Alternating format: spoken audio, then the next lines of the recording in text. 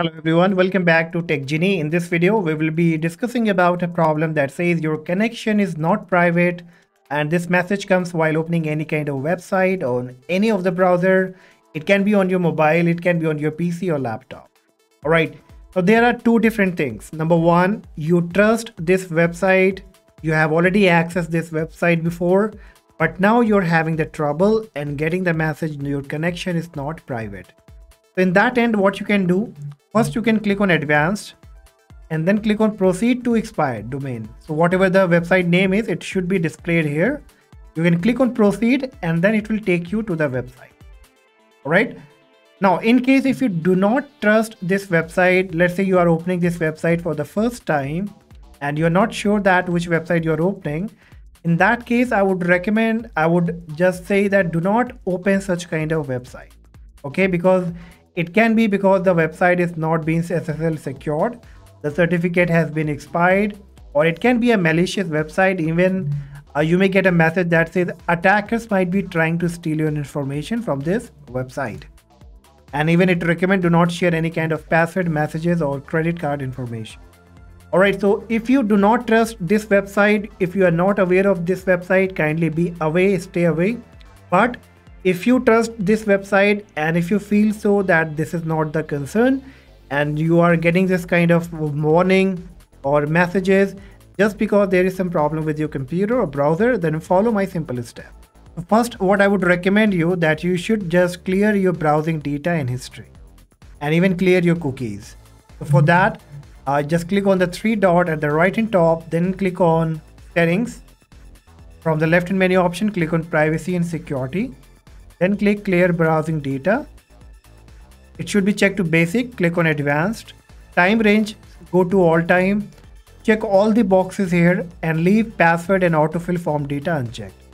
Then click on clear data and wait until this process has been completed. Once it's been done, next what you have to do, you just need to make sure your time and date has been up to date. Okay, you can click at the right hand bottom and see that if you're getting the right date, right time zone, and if not, then you can go to your settings by making a right click on the Windows icon, click on settings.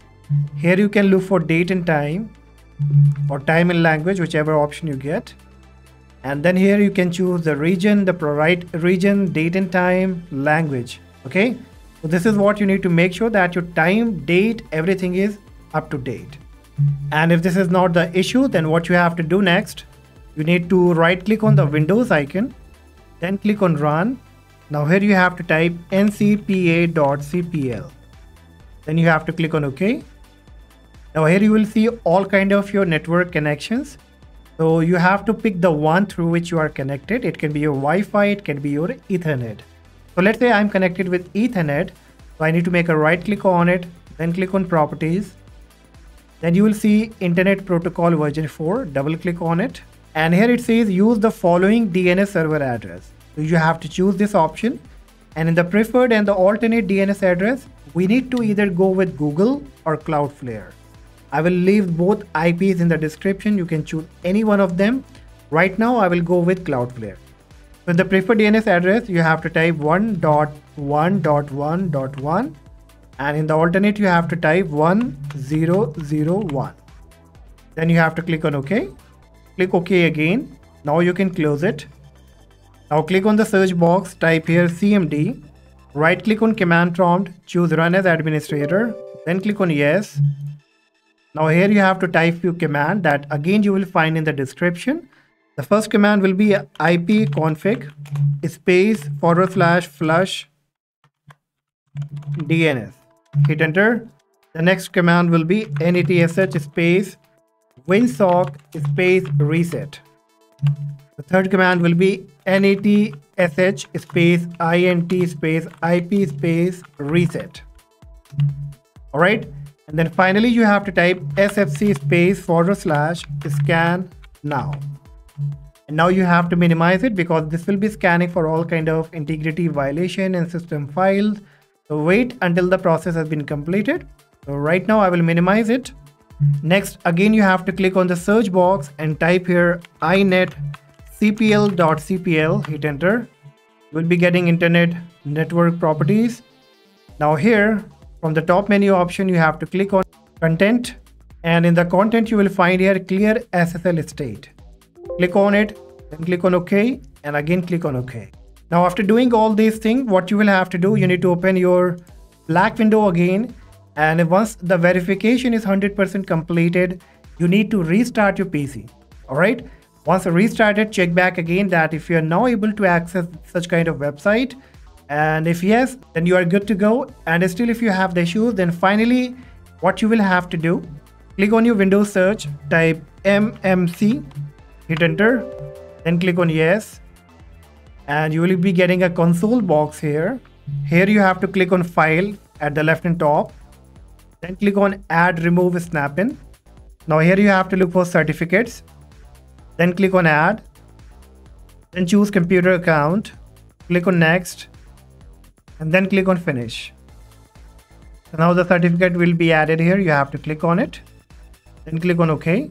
Now here double click on certificates. Then you have to look for trusted root certification authorities. Double click on it. Then here in the object type, you have to double click on certificates. And then here you have to look for DST root CAX3. So you can come to the D section and look for DST root CAX3.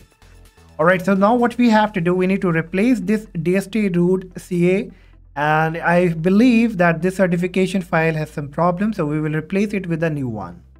So right click on it, then click on delete, then click on yes. Once deleted, you need to open a website that again you will be getting a link in the description. So it will be a Google Drive link. Once you open it, you have to click on download, then click download anyway, and this will be downloaded.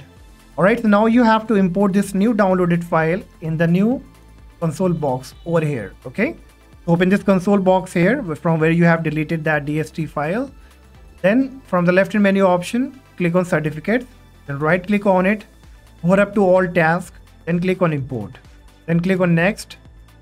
Now browse the file that you just downloaded, that is DST root file. So click on browse. I downloaded in download folder. Here it is. So I will select it, then click on open, and then click on next. Click on next. Finish. You will be getting a message, the import was successful. Alright. Now after doing this, you just need to restart your PC or laptop, and after that you will find that you would be able to open the website. And in case it's still if you have the problem, then it means the problem is not with your end, and there is surely some problem with the website. So that's all guys, hopefully this solution will surely work for you, and if yes, do not forget to like and subscribe. For any question, let me know in the comment section. Till then, take care, bye bye.